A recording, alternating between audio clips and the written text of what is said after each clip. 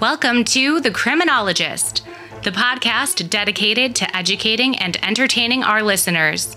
We bring you subject matter experts from around the world and share the latest and greatest evidence-based practices and interventions to help individuals desist from a life of crime and delinquency. Now, please welcome the host of The Criminologist, Joseph Arvidsson. Hello and welcome to episode 129 of the Criminologist podcast. Happy to have you all with us today. Nice to be back in the home studio after being overseas for a bit. Welcome to those new listeners I may have picked up while making great connections in Europe. And if you are new to the show, allow me to give you some insight as to what we are all about. We love exploring and examining new theories around criminology and corrections, and of course, the topic of desistance from crime. We endeavor to bring you a nice blend of academics, practitioners, and of course, those with lived experiences to share. Which is why I am so excited to be bringing you my next guest. Portia Louder is a writer and speaker and photographer and an advocate. She is the author of the book, Living Louder, A Compassionate Journey Through Federal Prison. It is her memoir and an account of compassion, faith, and enduring friendships discovered in federal prison. I am so glad to have connected with Portia. Her enthusiasm and passion come through clearly in this interview. Please enjoy my conversation with Portia Louder, and I will see you all on the other side.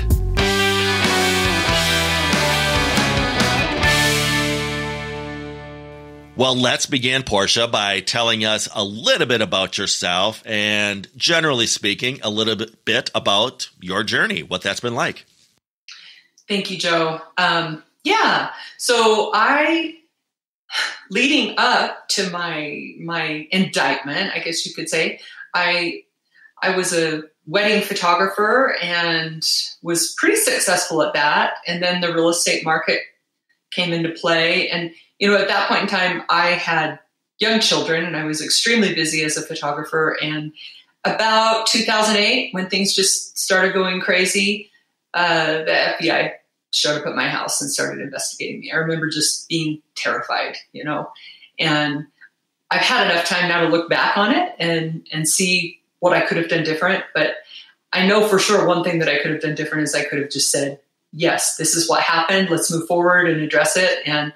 But I was also struggling with an addiction. So my addiction started with prescription drugs. It really stayed with prescription drugs, but, I had some sobriety and then I really had relapsed. And during that time when the FBI was coming around, wasn't the best time for me to try to address the addiction either. And so was trying to manage the stress with that. And at that point in time, I was under pretrial supervision. So I was indicted. And I was really fortunate, I guess, because I was white collar. They let me just go to the federal courthouse and they fingerprinted me there. And I met my probation officer, my pretrial officer at that point in time. I had a really good pretrial officer and I've had a really good probation officer. I had I told my probation officer that I was struggling, or my pretrial officer that I was struggling with addiction. So he was aware of that. We talked about it, and I was drug testing. There were some prescriptions that I was allowed to stay on as I was trying to, get myself in a healthier place. Also, I had some problems with my attorney, and I kind of had an open door policy with my probation officer. So I'm super grateful for that. One experience I remember was that he showed up at my house, and I was having a really hard morning, and I was like, I can't see you today. And he said, let me come in and help you. I was like, what? So he came in and he made pancakes for my youngest daughter. He's like, let me just help you out. And then he sat down and he goes, what can I do to help you get in a better place? He's like, because you've got some tough stuff coming up. So yeah, wow. I had the best experience. So shout out to Utah probation. But anyway, I really struggled with, I guess, owning the fact that I was going to have to go to prison. I was white collar. I hadn't been justice involved up to that point. And so I just couldn't see how I was going to be able to go to prison and have a life after that. It's like, right. I'll have a criminal record. How am I going to even, what does my future look like if I'm a felon and I'm a mother and I'm married and, and we're talking a lot of prison time. My range was 0 to 7 years. So 84 months was the max. And I had been so disagreeable and really drug things out, made it hard enough that by the time I walked in the courtroom, I pretty much knew I'm facing the maximum sentence and I probably deserve it, just by the way I'd acted. So, anyway, that happened. I walked into the courtroom. I was sentenced to 84 months. And I was able to spend 8 weeks saying goodbye to my children. My judge designated me to Dublin, California. It was the closest prison to Utah, federal prison. And when I got to Dublin, it was a complete shock to my system. Devastating to walk in. I left, 3 young children at home with my husband. I mean, they were 7. So I'm sentenced to 7 years and I have a 7-year-old daughter. So I'm just trying to get my arms around that. And then I have a 12-year-old and a 14-year-old. So really hard ages to lose their mom. And then we don't live in a community where, other kids have parents that are incarcerated. So it was different for my kids that was difficult for them. So I actually went out, I reached out to the principal of our school and said, please support my kids. Like if there are therapists or anyone that can talk to my kids, I'm going to be gone for a stretch. And any support that you can give to my kids in the process, that has been really beneficial because I was open about it. I even reached out on social media to all my friends, everyone, and just said, this happened. I was sentenced to this length of time. My family's going to need you. They're not guilty. I am. So please support my family.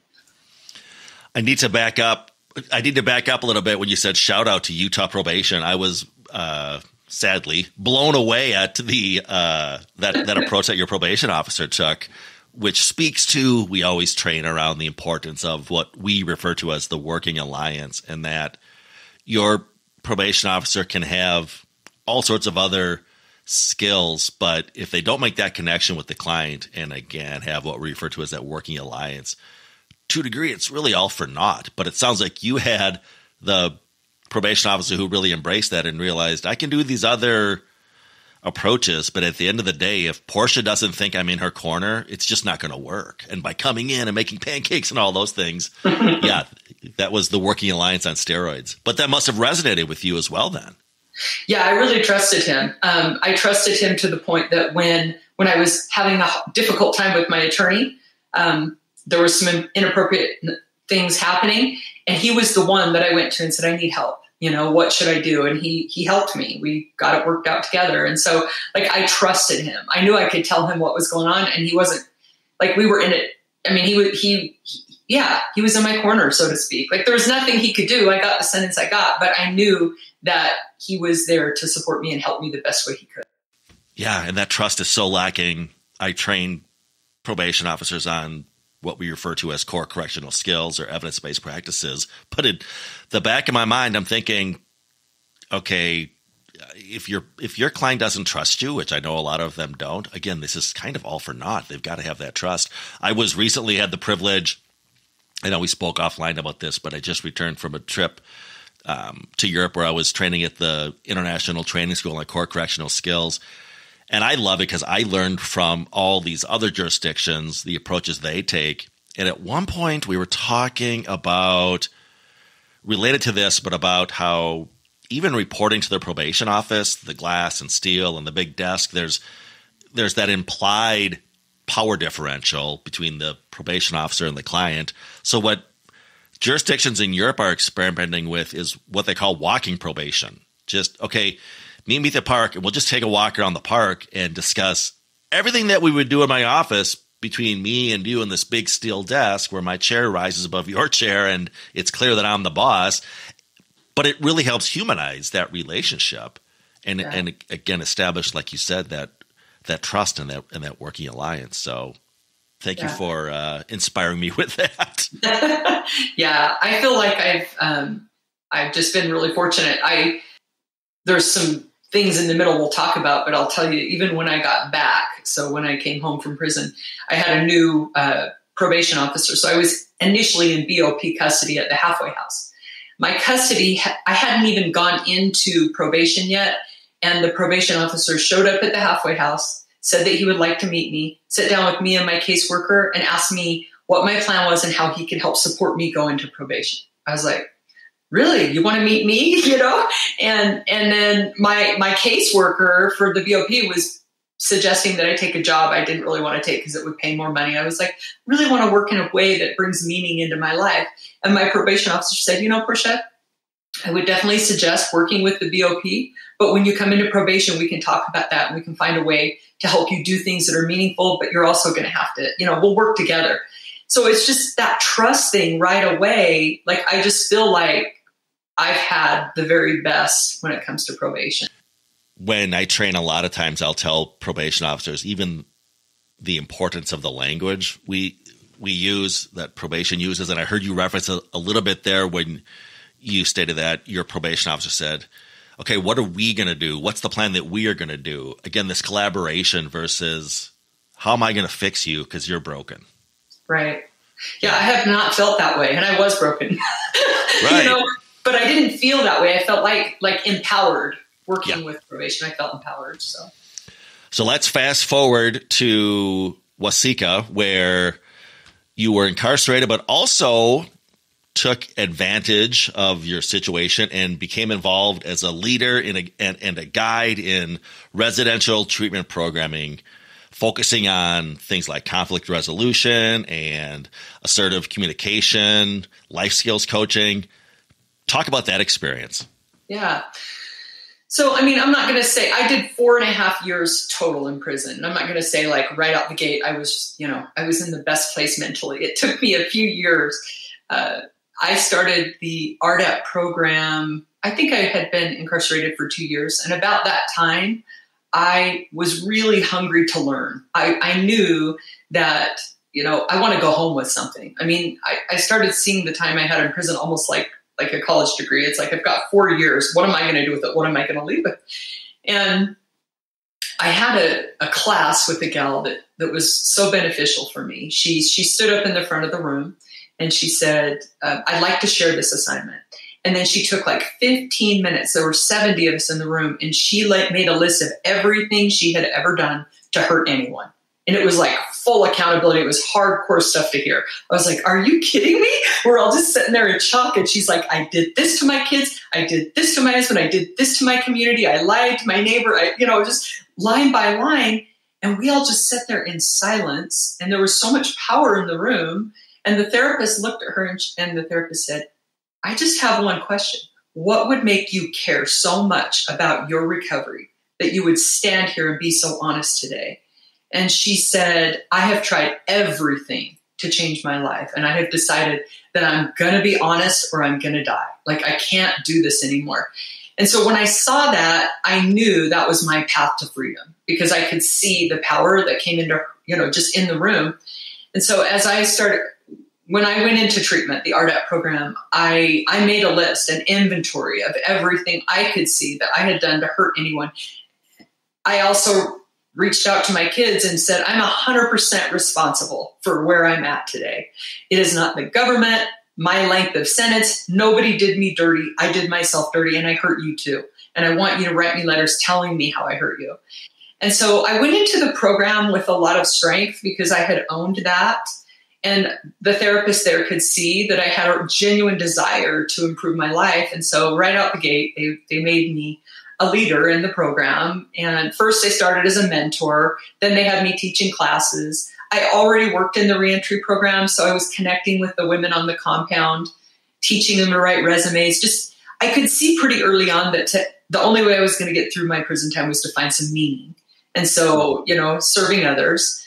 But I learned things I had waited my whole life to learn when I was in RDAP. And I would suggest, I wish that everyone had that treatment available to them. I got it because I have substance abuse problems. But it's not just it's cognitive behavioral therapy. It's things that changed my life to hold myself accountable, hold other people accountable, setting boundaries. And I loved it. And so they just said, hey, we want your support. They had me working in the community as a leader because the therapists aren't always there. And so I loved that role. And it has guided me, even as I've come back into the community, I work in that capacity as well. So we love acronyms in government. I know that. Remind us what RDAP stands for.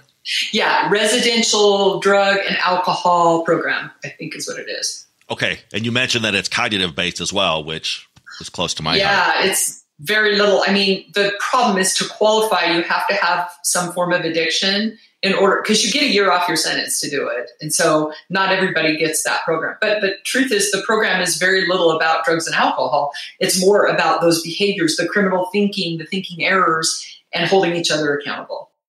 Yeah, 100%. That's why there's a huge push now in corrections, at least here in America, to really have all of our approaches cognitive based. And as you said, looking at those risky thoughts and linking them to our behaviors and realizing, hey, as you said earlier, the federal government's not in charge of my thoughts. The prosecutor's not in charge of my thoughts. I'm in charge of my thoughts. That's the good news. Right. And so therefore I get to change them. Yeah. Exactly. Yeah. So you built on that experience when you segue to your work with Renew Wellness as a group facilitator. Yes? Yes.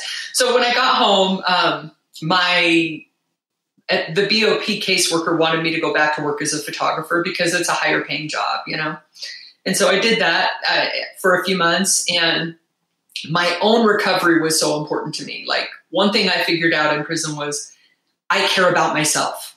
I love my kids and my husband, but I'm number one for me. Like, I found that time and space to work on myself. And so coming home, it was like, I still need to put my recovery and myself as the most important, because I have a purpose on this earth. And if I'm focused on everyone else, then I lose myself, So I had someone reach out and say, hey, we would really love you. I was going to support group meetings anyway. And one of the owners of the treatment center was like, would you come work for us? And with the experience I had, I said, yeah, let me do that. Well, by that time I was in probation. So I told my probation officer, I have this job opportunity and it's actually paying me a little less money, but it's so important for my recovery. He's like, let's do it. Yeah. Take the job, And he told me that we would have to evaluate. I mean, depending on the amount of hours that I was putting in, and I was drug testing and I was fine with that. And slowly I worked myself off drug testing, because it's not probation that keeps me sober. It's me that keeps me sober, right? Like, I want to be sober, and he could see that. So he knew, but, so I have loved working at Renew. I work there now. I work everywhere part-time. Because I'm passionate and I want to work everywhere. I just was at another facility today. Initially I worked there more hours. In fact, I was working swing shifts, grave shifts, and I was facilitating group meetings. And what was kind of special was that I also had all these experiences. I had been blogging and journaling while I was in prison. So, I had a lot of content. And so I would work these evening shifts and I was able to organize all of that. And last year at this time, I published a book of those experiences, sent it in to all the girls in prison. I got it on the Securus tablet. So that's pretty exciting. I get to share that. I write to people in prison that are, all over the country as well. So that's part of my recovery and giving back. But, and then I had people reach out and ask me if I would share my experiences. So I do some speaking, and then I also go, I work at Renew. I helped write a curriculum for empowerment skills that is taught right now in Utah State Prison. And then also I go into mental health facilities, like with the youth, and I work on those, teaching those empowerment skills as well. So, and at Utah Family Therapy, I mentor a couple of nights a week as well. So I love that approach, that you don't paint yourself into a corner by working multiple part-time things rather than focusing just with one employer. As you were speaking, Portia, it reminded me of a concept in the desistance literature, which we love talking about desistance on the program, which is not so much about why folks enter into a life of crime and addiction and delinquency, but what that process exiting that trajectory looks like. And one of the more elusive things that the researchers have discovered is this concept, and I always struggle with this word, but it's this concept of generativity or giving back. So when they interviewed folks who have been 10, 20 years addiction and crime free, and they sort of map out their process, that's one of the common denominators that keeps popping up is it's not just getting sober, getting a job, getting away from your negative peers, sort of those traditional approaches, or even looking at the cognitive stuff they refer to. It's also, as you just outlined, it's this giving back. That was part of your process, and that actually accelerated your trajectory. Yeah, I think that I had the time in prison to really take a look at my life. And one of the things that I noticed was that money was a problem for me. Like, I was addicted to the hustle and making money. Long before I got into anything criminal, real estate fraud was my charge. But before that happened, I liked to hustle. I liked to make money, and I was on the go. And then I got into prison, and I didn't miss money at all. Like, the only thing I missed was connection with my family. I didn't miss that. And so I was pretty determined when I came home to continue living a life of meaning. I found that in prison. I found real connection, sobriety, and meaning. And that was something that I didn't, I found humanity there. And I was surprised because everything on TV says that people in prison are these crazy, wild people. But I found connection, support. I met a lot of amazing people that had the hardest lives this was the safest they'd been in their entire life. Like, this was actually where they were more cared about in prison than they had been throughout their life. Someone was showing up to make sure they were alive, there were a lot of people in prison that they had such chaotic lives. Their parents had been incarcerated, families in addiction, that they hadn't been cared for. So my experience was that I would never undo prison. I think prison saves lives. It allows people to grow up. I had a lot of really good correctional officers that were supportive, that helped me progress and move forward. I think there's still work to do, but I think that it's the most compassionate thing to allow people to get the healing that they can, incorporate into their lives and then contribute. Let's hold your thought on work to do. We'll circle back to that. But before I forget, you mentioned it. Let's talk about promote the book that you wrote and tell everyone what that experience was like. About writing my book? Well, in the book itself. Oh, yeah. Well, So, it's interesting. I actually wrote while I was in prison. I started writing after I was sentenced. It was like my heart was just, I just needed a place to put words out there. I was going to explode. And so I started writing on social media, and then I started a blog before I went to prison. I continued to write on it throughout my prison sentence. And people followed that. And then, family, and then community. And then when I got home, I had people reach out and say, hey, why don't you write a book? Well, I was intimidated by that because it was more than just what I had been doing. But I found professionals that could help me. And, I put my words out there, and they were able to put it together. And so my book is called Living Louder, which my last name's Louder.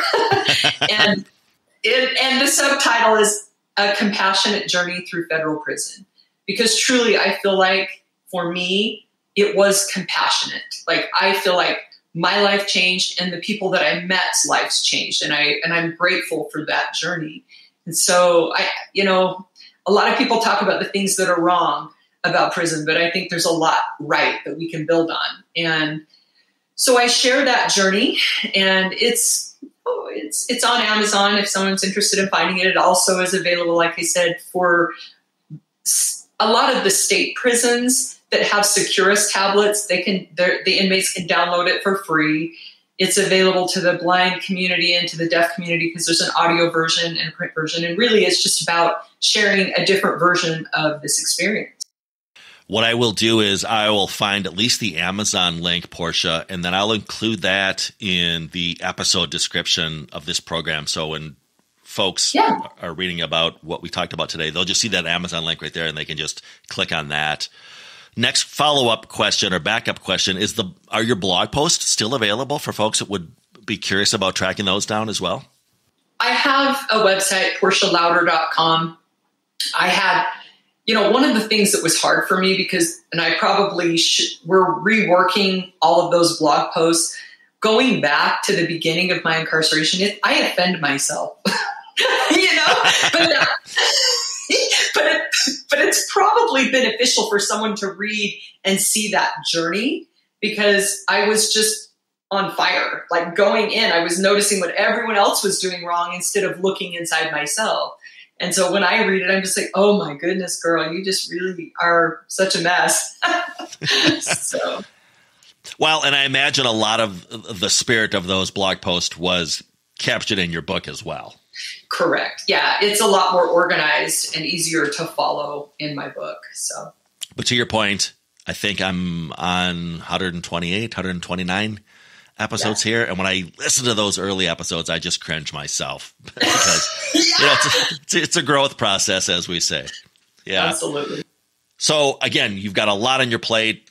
You're doing all sorts of stuff. You mentioned some of them. You're also a board member with the Sobriety Foundation, and you've referenced the fact that you're a mentor with Utah Family Therapy, working with folks with intensive outpatient therapy. Again, leveraging your past experiences and giving back.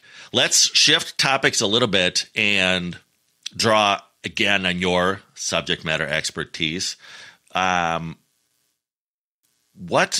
Broadly speaking, what's working in our current approaches to reintegration and addiction, and conversely, what's not working so well?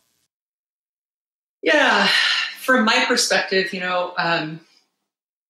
I really appreciated the RDAP program. I didn't think that I would as much as I did. It's a lot more structured and stricter than regular prison when you get in that program.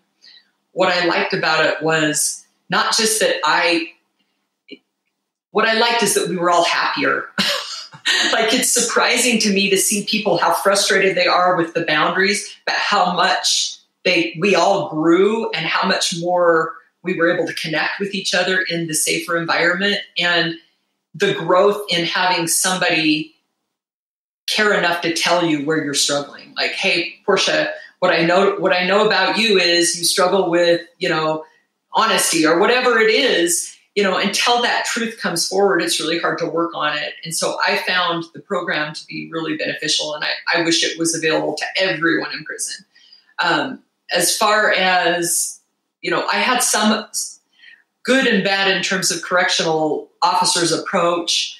I had I had a correctional officer who had worked in corrections for 20 years right out the gate when I got into prison. She had been the assistant warden, and she was head over the education department. And I ended up being one of her secretaries or assistants, and she could see that I cared. So she had me write curriculums and work with the women. But the thing that I knew was that she cared about my well-being. And she did that with really healthy boundaries. Again, for me, until I know someone cares, they really can't, I'm going to get nowhere with them, So I remember sitting down with her, and I said, I don't know if I'm really that good at this job. And she said, you know what, Miss Louder, the most important thing is that you get healthy. She said, I want you to teach the program to the other women, but I want you to stay healthy. So if you need to leave to go make a call to your family, or if you need to go for a walk on the track, this job is for you to get healthy and help other people, but you're number one, I knew she meant it. I knew that she cared. It made a huge difference. I had a correctional officer also at Waseca.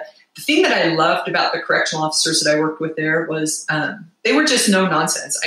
One of the officers, I came in one day and he said, hey, Louder, my last name Louder, why didn't you sign your pay sheet? And I said, I don't know. I told him, I didn't. And he goes, don't make excuses. You're better than that. He goes, you're better than that. And I said, you're right. I just didn't want to do it. And I loved that he cared enough and saw enough worth in me that he was like, come on, you're better than that. He didn't get mad at me. He's just like, don't make excuses, And so to me, that's the right way to be able to see, who I really am and what I'm capable of, and also address the fact that I'm not living up to it and give me the chance to do it, Yeah, it sounds like you were so blessed and fortunate to have really good caliber correctional staff members. We talked about the program, which, as you noted, was rooted in cognitive behavioralism. And what I'm discovering, at least, is we need to strike that balance we've almost had this obsession about what works. And I get that, for example, cognitive behavioral approaches work. That's part of it, but we also need to look at who works.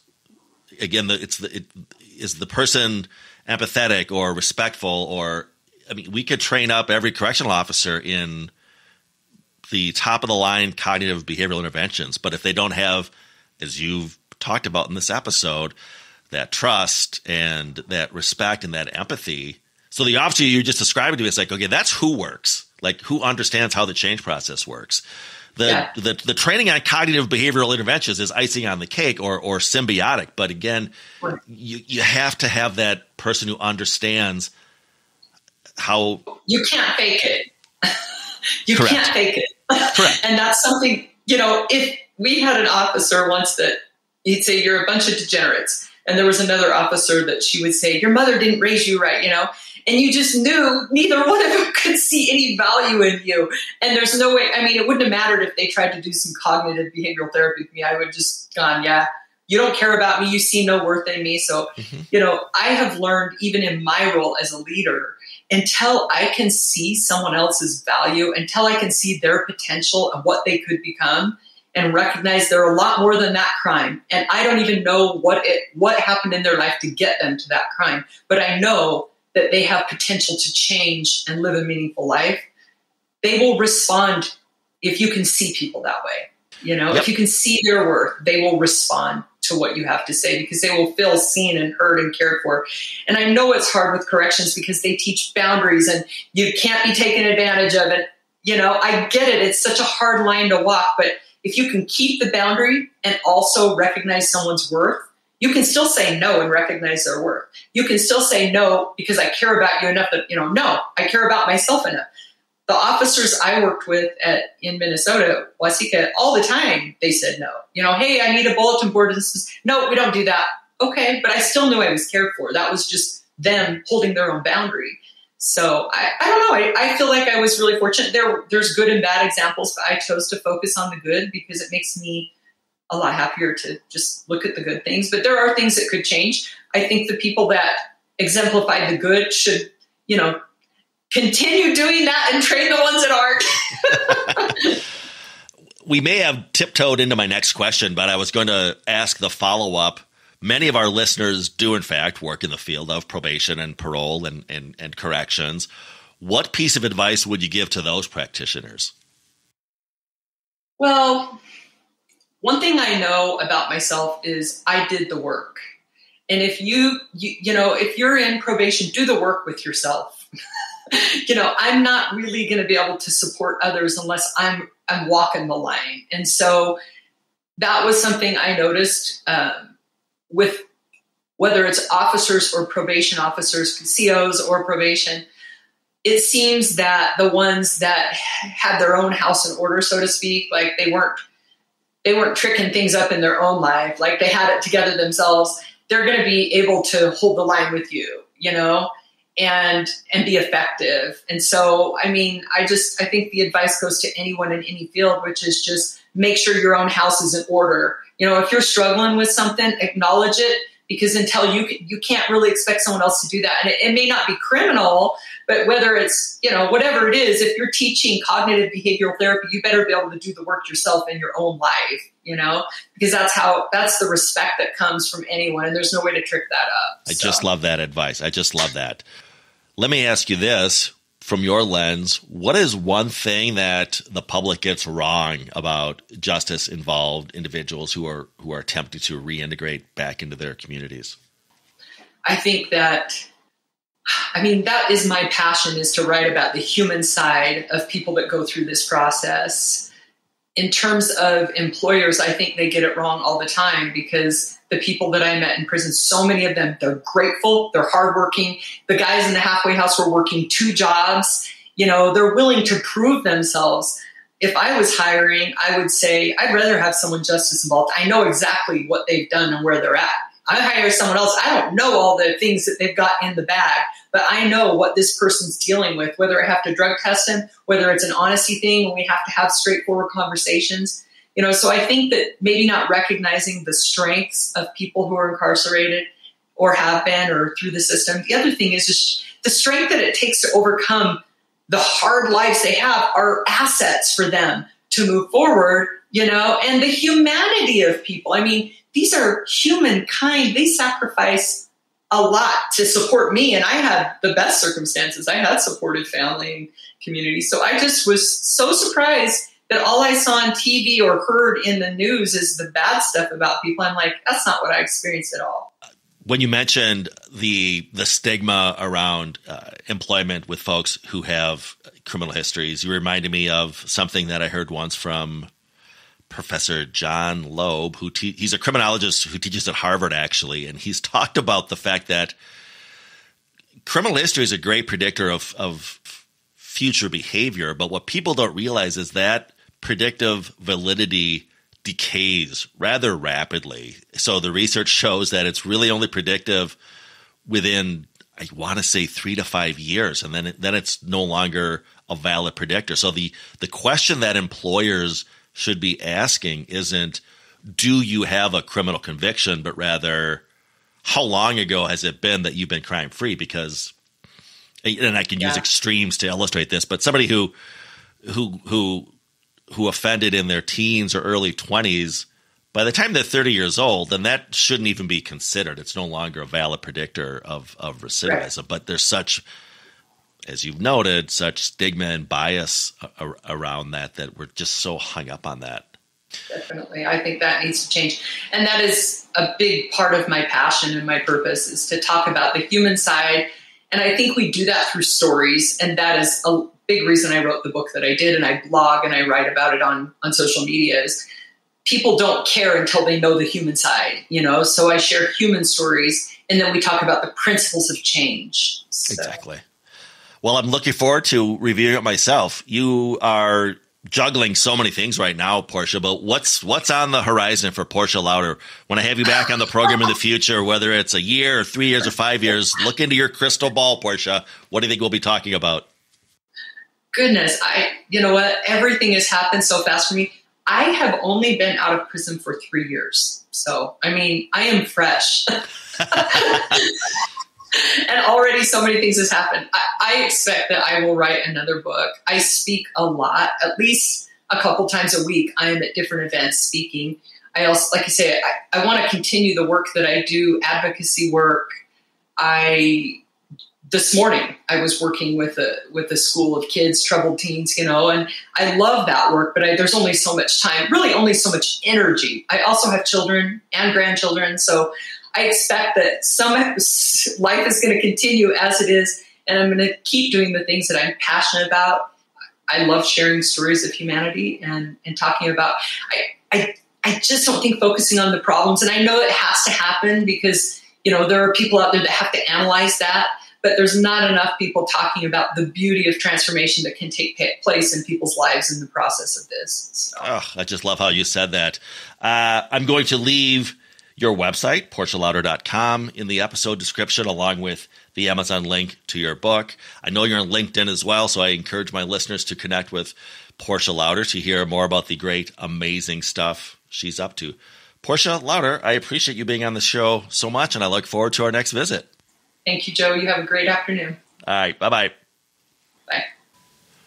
A huge Criminologist podcast thank you to Portia Louder.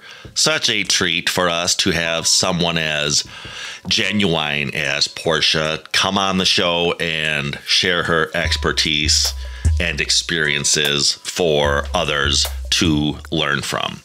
As promised, I will leave a link to Portia's website, PortiaLouder.com, in the episode description of this program, along with information to secure her book, Living Louder, A Compassionate Journey Through Federal Prison. I encourage you to check both of those resources out.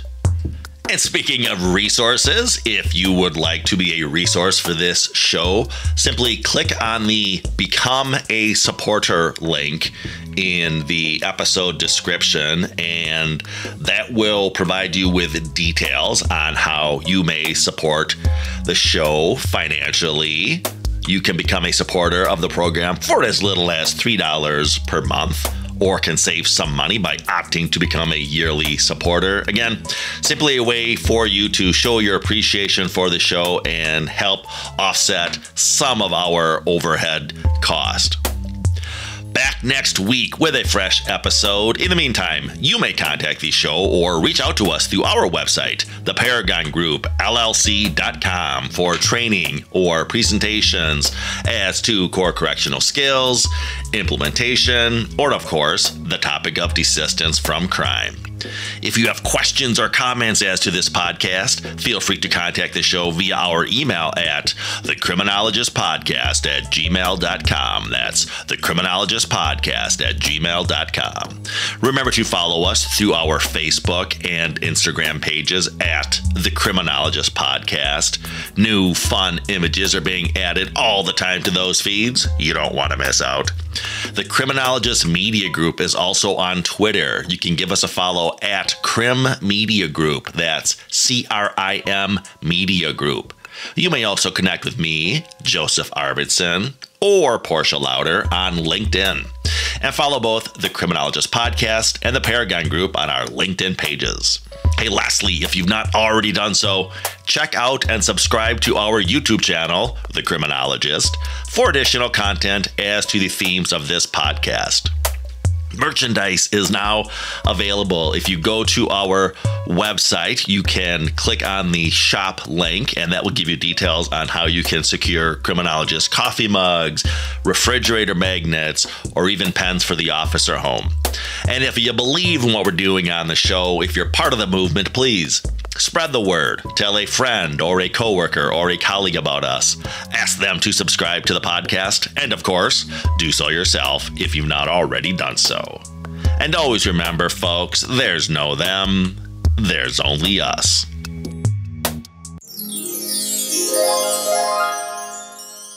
I found humanity there, and I was surprised because everything on TV says that people in prison are these crazy, wild people, but I found connection, support. I met a lot of amazing people that had the hardest lives. The Criminologist Podcast is a production of the Paragon Group, LLC. For speaking engagements, interviews, program design, or training opportunities, please visit us at theparagongroup.llc.com. If you enjoyed the show, you can find more content and videos on our YouTube channel, The Criminologist. Don't forget to like and subscribe. Both the Criminologist Podcast and the Criminologist channel are brought to you by the Criminologist Media Group. Be sure to give us a 5-star review, and thanks for listening.